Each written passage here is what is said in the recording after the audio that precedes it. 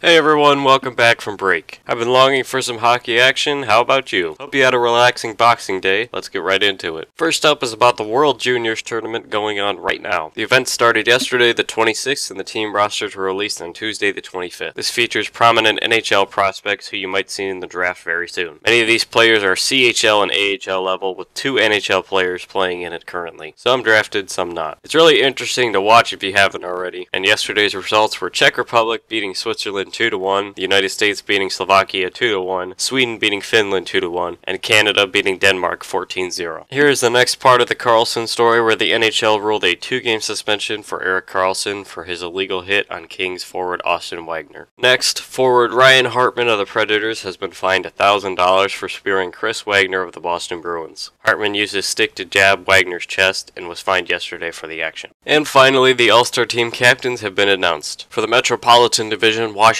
Capitals captain Alex Ovechkin has been nominated, and for the Atlantic Division, Toronto Maple Leafs forward Austin Matthews is nominated. Over to the Western Conference, Nathan MacKinnon of the Colorado Avalanche is ready to take on the role, and in the Pacific Division, Edmonton Oilers captain Connor McDavid is ready to return to the All-Star game as captain. Lastly, Senators goaltender Craig Anderson is out for a while with a concussion. Anderson was playing Friday and left the game late. This is not what the Senators need though, as their goaltending depth is low past Anderson. And on to predictions, a well-deserved rest for some, we have the Devils and the Bruins. Despite it all, the Devils are still struggling and can't get their goaltender situation figured out, which will allow Boston to score a bunch as New Jersey is not able to. Columbus is coming off a rest with 4 games in a row winning, and the Rangers need to be ready for it. Lundqvist needs a lot of support the way they play without Shattenkirk in their defense. The Red Wings held their own pretty well against the Maple Leafs this weekend despite it all being crushed by bad goaltending, and this is a bold pick, and I think the Penguins won't expect the quick offense of the Wings that they've been putting together. The Canes are coming off a win, and it was probably just the novelty of the Whalers' night celebrations. Now back to reality, the Capitals, with Metropolitan captain Alex Ovechkin present, probably get the win handily. The Flyers' new goaltender Carter Hart is nothing to scoff at, but that won't be enough to stop the offensive lines like Tampa with guys like Point and Gord. They'll put up a fight, I hope. The Sabres are still trying to find consistency after falling flat following a huge winning streak, and this could be an easy stepping stone for them. The Blues are still without Pietrangelo, and they've showed it. Predators haven't gotten a break in a while, and that shouldn't stop Dallas, who've been on an upward spiral right now. Since Klingberg returned, it's been easy for them to find wins. First and second in the Western Conference here. Even if Winnipeg loses, they'll still lead the conference, but the Flames want this, and the Jets aren't going to give it to them easy, or at all. Minnesota's been struggling too much without Koivu and Dumba in the lineup, and the Blackhawks are ready to take advantage of it. The Blackhawks themselves have been more consistent, and they need to show that tonight. The Oilers have been losing a bit recently, but so have the Canucks. The Canucks might have the edge though, just based on the Oilers likely changing strategy after losing 3 straight. The Golden Knights have been strangely losing games they really should be winning, and this is a contested one, so they might not sneak out easy. Both of these teams are not great, but they've each won a lot recently. This is actually going to be an interesting game, and the Kings might be able to get away with this win. Injuries might be taking a toll on the Ducks with their goalie and leading scorer out, and the Sharks can capitalize. Ducks have lost 3 straight, and they're probably on their guard a little bit. With stats, Rantanen has 59 points and 43 assists, and Ovechkin has 29 goals. In plus-minus, after a high-scoring game versus Detroit on Sunday, Morgan Riley takes the lead with a plus 26. Rene has a 2.15 goals against average, meanwhile Yaroslav Halak leads in save percentage with a 93%. Wins is contested between Marc-Andre Fleury of Vegas and Freddie Anderson of Toronto, both with 20, and Fleury still leads in shutouts.